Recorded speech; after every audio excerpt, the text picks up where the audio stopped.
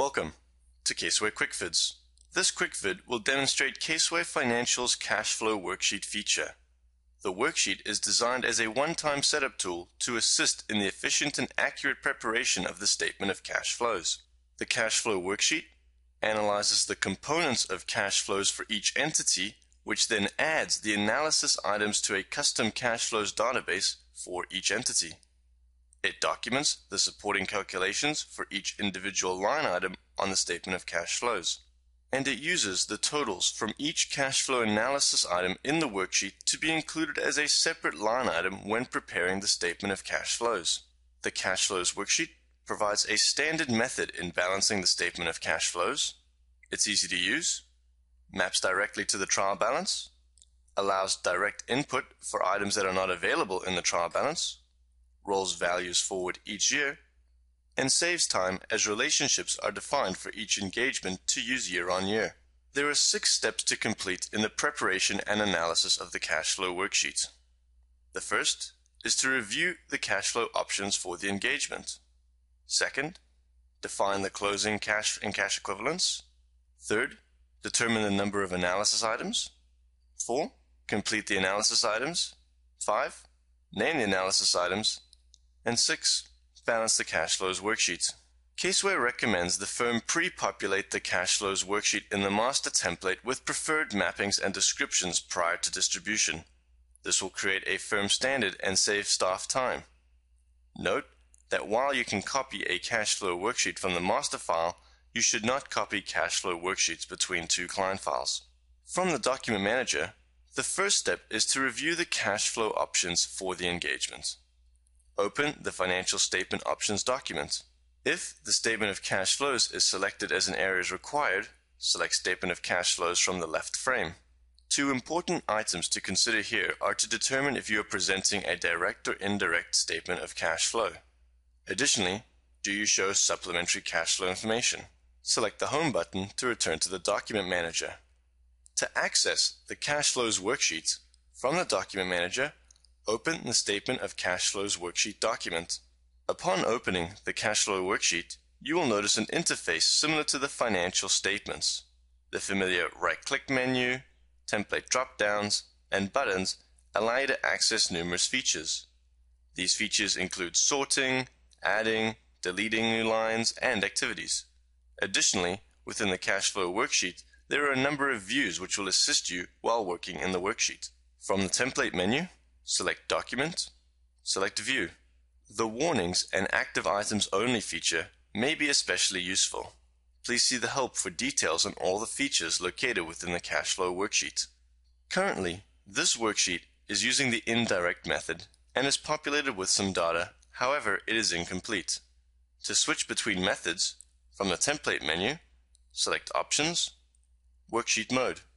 Default is based on the options selected in the Financial Statement Options document, while the option to switch between direct and indirect is easily accessed from the worksheet directly. From the onset, you are shown valuable information.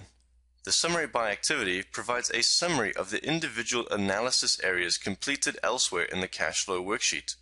The summary serves as a compressed cash flow statement to assist in ensuring all the cash flow items are analyzed and the cash flow balances are balanced. The cash and cash equivalents components are also clearly displayed, however, currently not mapped. Completing this component is the second step to produce the cash flow worksheet. In this case, 2 line items will be required. Using the mapping drop-down, number 111 is selected. On the second line, map number 113 is selected.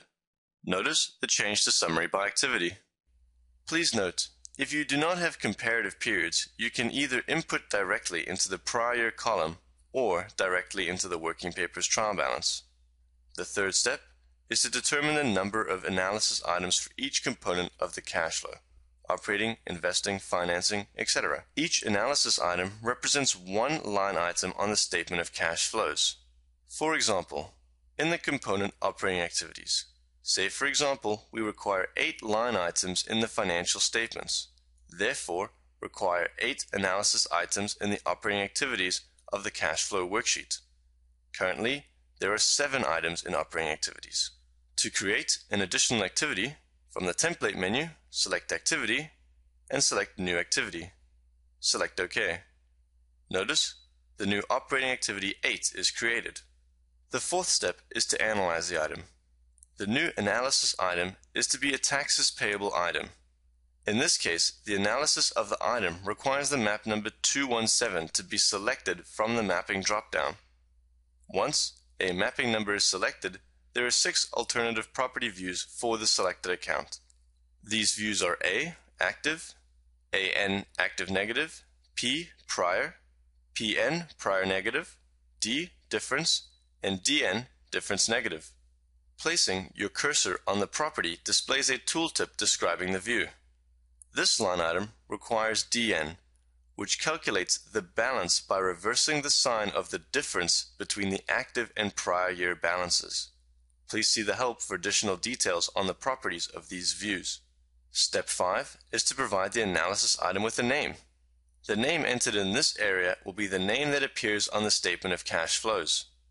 In this case, the analysis item will be referred to as Increase, Decrease in Income Taxes Payable. The final step, Step 6, is to balance the cash flow worksheet. From the Template menu, select Document, View, and select Warnings. In the current year, the worksheet is out by negative $4,250. Reviewing the cash flow worksheet, in Investing Activities component, the Proceeds on Disposal of Property, Plant, and Equipment analysis item is missing 2 disposal line items. Right-click on the line item within the analysis. Select New Line, insert 2 new lines, select OK. The first line item can be mapped to 361, Gains and Losses on Disposal. The property assigned to this line is AN, which calculates the balance by reversing the active period closing balance. Notice the cash flow worksheet warning is now out by negative $3,000. The cash flow worksheet also allows you to input values where values do not exist in the trial balance. In this example, the line item is Proceeds on Disposal and the value of $3,000 is manually inputted into the current year. Notice the cash flow worksheet is balanced. With the worksheet balanced, opening the Financial Statements document, you will notice the total values and the names of the analysis items we have set up in the worksheet appear as separate line items within the statement of cash flows. Switching between the financial statements and the cash flow worksheet is quickly accessed under the Bookmarks dropdown. Once the cash flow worksheet has been set up for a client file, it will become an important tool in the preparation of your statement of cash flows, saving considerable time and provide valuable assistance in correctly analyzing each component and each line with the statement of cash flows. That concludes the quick vid on the cash flow worksheet. Thank you for watching Caseware Quick Vids.